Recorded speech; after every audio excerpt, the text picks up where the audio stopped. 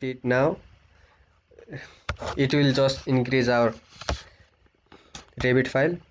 So go into import categories, then uncheck all the points and then finish OK.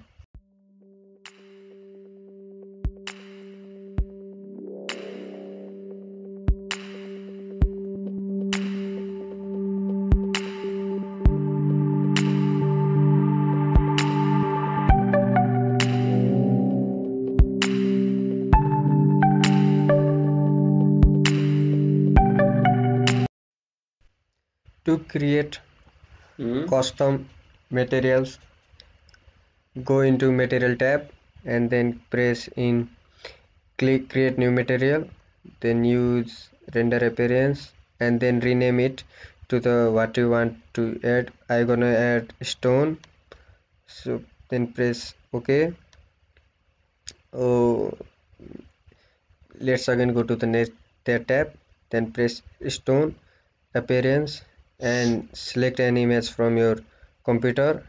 It can be anywhere on your device. It can be in your download manager. So I don't want this image to be rendered, so I change it, edit, remove image, and then again go search for the correct image.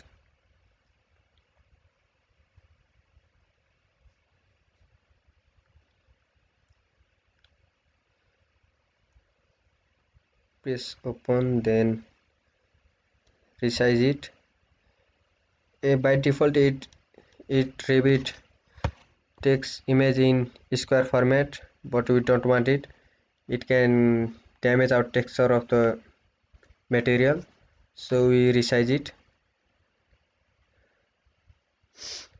like this,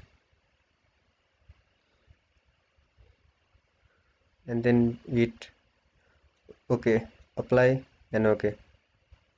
You can, by this you can create many more custom materials as per as your requirements.